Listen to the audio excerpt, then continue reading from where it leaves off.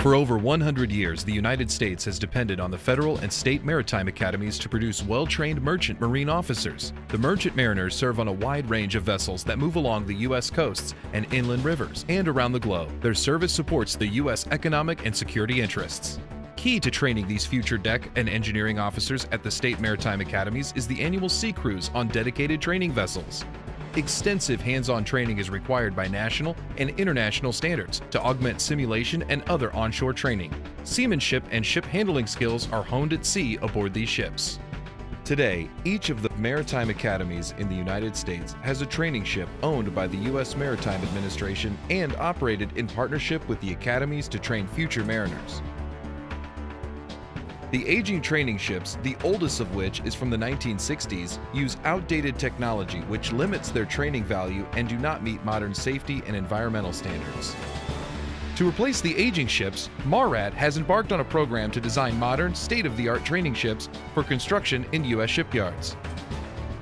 The training ships are an available U.S. government resource found useful for humanitarian assistance and disaster response missions, as demonstrated during Hurricanes Katrina, Rita, Sandy, and Harvey. This modern, special-purpose ship is designed to provide flexible, scalable, and adaptable capabilities and is aptly named the National Security Multi-Mission Vessel, or NSMV.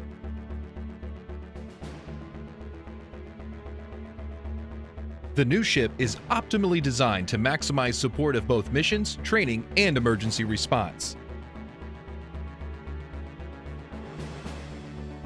Key design goals for NSMV were to achieve high levels of safety and efficiency, while also being environmentally friendly in compliance with current and expected future regulations and requirements.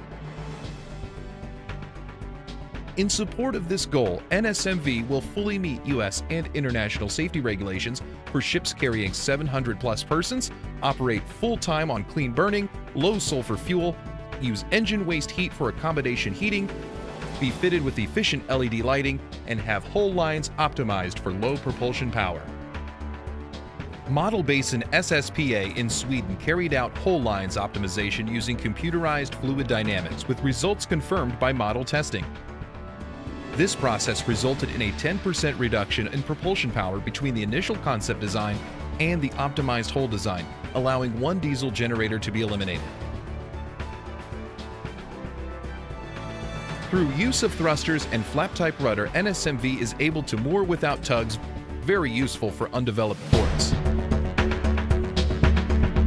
NSMV can support humanitarian response missions by transporting general cargo, containers on the open deck aft, and vehicles and trailers in the enclosed roll-on, roll-off, or RO-RO for short, space below. A cargo crane, also used for training, and a side ramp allow the vessel to be self-unloading. The most important mission for NSMV is training our nation's future merchant mariners.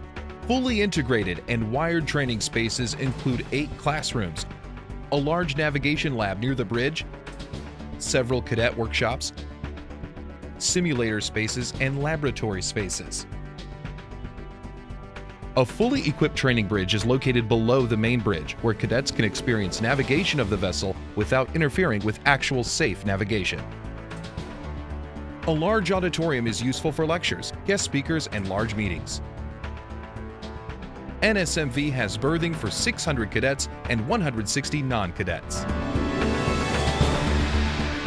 For increased functionality and in line with federal and industry standards, the ship has a variety of berthing spaces, including private cabins, 2-person and 4-person cabins, and other denser berthing spaces in the hull that are limited to no more than 30 in a space. The integrated accommodation spaces enable convenient access to berthing, classrooms, training, and mess areas. For humanitarian missions, the ship systems are designed to accommodate up to 1,000 people a day for 2 weeks. During humanitarian missions, when the ship can be a host to many transient workers, it is necessary to control access to command and control areas of the ship. Through the use of existing design boundaries and efficient layout, sensitive areas of the ship can be cordoned off to non-essential personnel. The habitability and engineering spaces were designed for functionality and with the operational mariner in mind. For convenience, the food storage, preparation, service, and mess areas are on the same deck, arranged for catering and service efficiency. Medical facilities on the NSMV are larger than required for a training ship and can easily be expanded to adjacent spaces by landing medical modules on deck and in the ro-ro space. Key system redundancy is necessary to ensure continuation of essential services in the event of a fire or flooding casualty in any one area. 2 separate engine rooms and 2 4,500 kilowatt main propulsion motors located in separate watertight compartments provide the needed redundancy. It also allows training to take place in one engine room while the second is used for propulsion. A diesel-electric propulsion plant was chosen because of the significant electric loads resulting from the large number of persons on board and because it allows efficient operation of the plant. Only the number of engines needed to suit the operating speed are placed online. Safe return to port in case of loss of the main propulsion system is possible through installation of a drop-down azimuthing thruster that can propel the vessel at up to 6 knots. Designing and building the ships in the U.S. using U.S. technology, materials, and labor will help ensure continued development of the country's shipbuilding base for the construction of modern, advanced ships incorporating the latest technology. By replacing the aging fleet of training ships with the NSMV, America's future merchant mariners will continue to be well-trained and well-equipped to handle all that the sea throws at them. And the U.S. will have available for quick activation multiple humanitarian assistance and disaster response ships ready to lead recovery efforts in case of a major hurricane or natural disaster strikes our coastal regions.